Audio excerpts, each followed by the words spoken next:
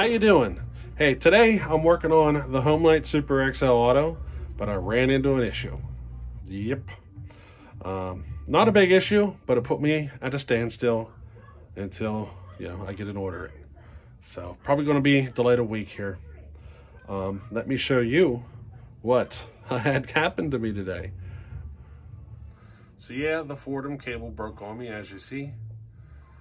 If you have one of these setups, it's not a bad idea to order an extra cable or two, because you will use them eventually, and you can avoid, stalling yourself if you keep them.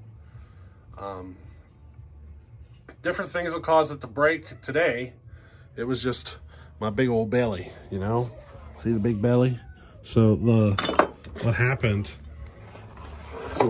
is the end of it got tangled in my shirt here, and the shirt stalled it out and caused the cable to break. One of the nice things about having a big belly, huh? But let me give you an update on what the Homelite looks like.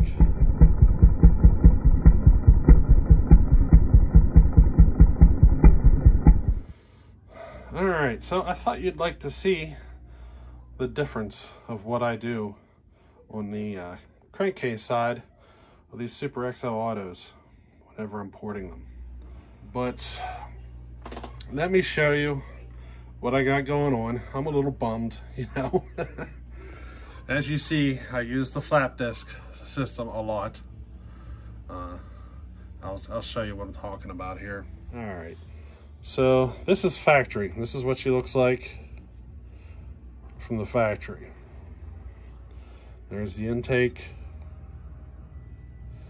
Nice square shape to it. Okay. The left side, pay attention to the left side, because that's where I'm at. I'm working on that left side, and I was working on the intake whenever my cable broke. So I'll show you kind of the differences. Okay. We'll set this like this. Now here's this one. See how that left side looks?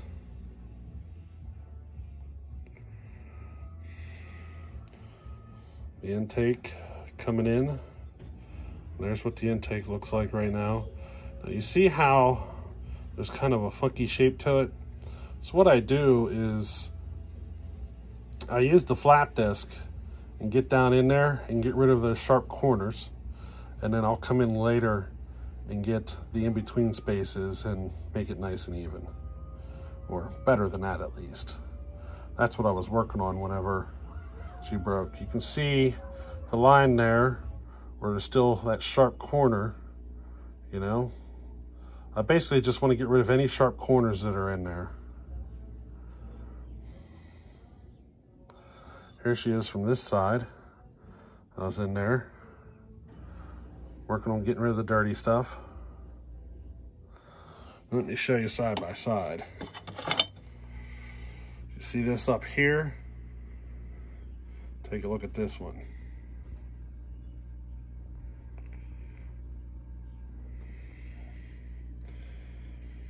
Just getting rid of those sharp edges so she flows, unrestricted. Let me see if I can try zooming here. I think it'll give you a better view. Yeah. So, see how that is? And see how it is on this side? Nice and smoothed over.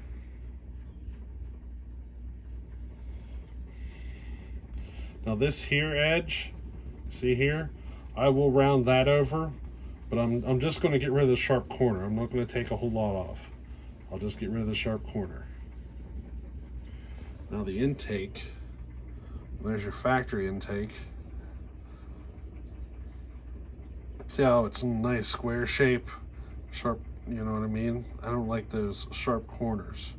So what I do is I get in there, just however big the flap disc takes it, is how much I take out. Just get rid of those sharp corners, On these intakes, I don't use a grinding wheel. I do everything 100% by the flap disc.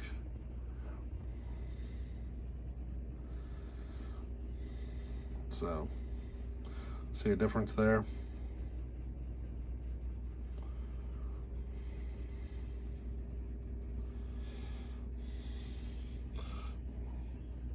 Well, another area to look at, you see that shelf right down in the center there?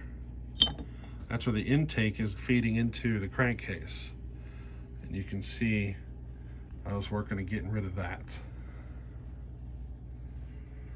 Now I will get into these corners here and here and get them smoothed over, looking more like this side.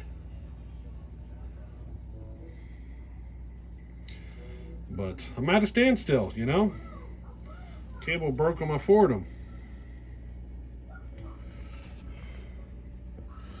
Now, as far as what I use, it's, you know, so Doug made me this tool that goes on the Foredom, and I just wrap this up around it and kind of make my own little sanding setup.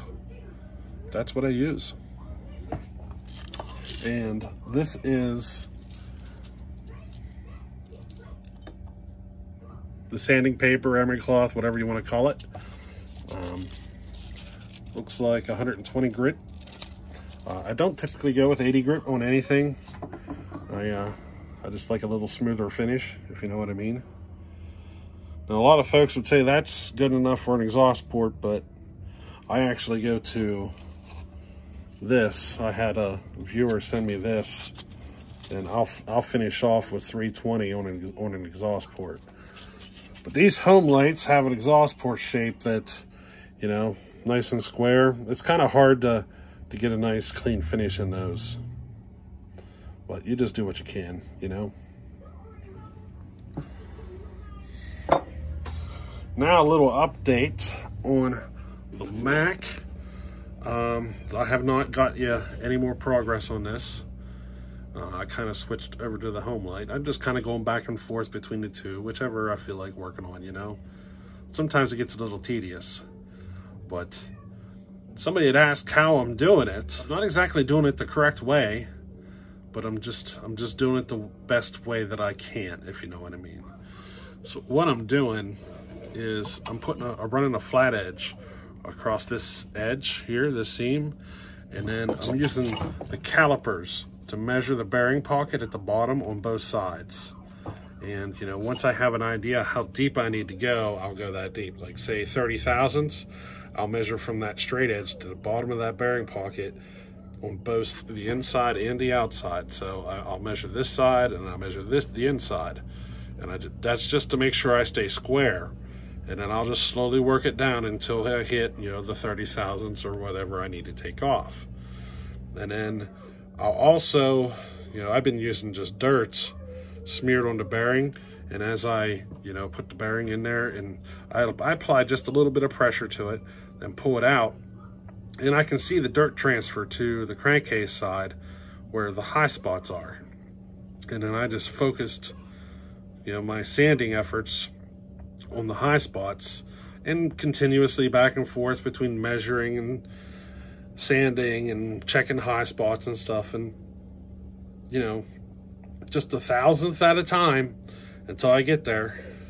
Takes a long time to do it, but that's how I've been doing it. On both sides. So if I took 30 thousandths out of this side, I made sure I took 30 thousandths out of this side and measured and everything. And then I make my final tweak at the piston. So I measure squish all the way around, and as long as I come up with the same squish number the whole way around, I feel like I should be good and square across there, you know. It's not perfect. It's as close as I can get it without, you know, having the machine shop to my availability. So I just do the best I can with what I got. Well, there you go. Yeah, we're at a standstill. A little delay in the progress, but, you know, it is what it is.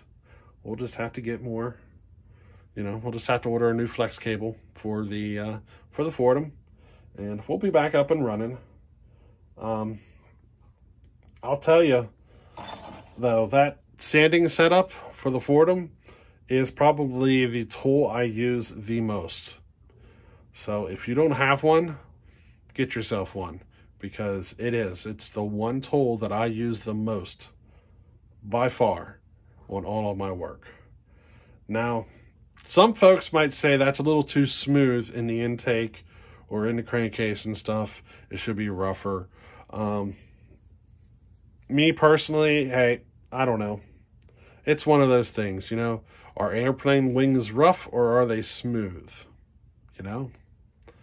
I'm sure there's an in-between point that's optimum. I just polish, or I just leave it at whatever finish the sandpaper I'm using takes me to, and just run with it, you know? Do I notice a difference? I think it's better like this than dirty, personally. I think you get better flow over a dirty setup. So, you know what I mean.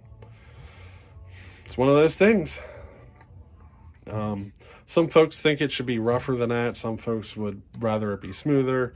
And me, I'm kind of an in-between area, you know, right around that 120 grit or so. That's what I put it at. So whatever finish I get off of 120, that's what I run with. To me personally, it's like an in-between, because you could go to a 300 or 400 grit and really smooth it out more, or you could take it to an 80 grit and leave it, you know, a little bit more on the rough side. I'm kind of an in-between person, so that's what I do. But anyway, little update on the tragedy of the Foredom today, and hey, we'll catch you on the next one. Later.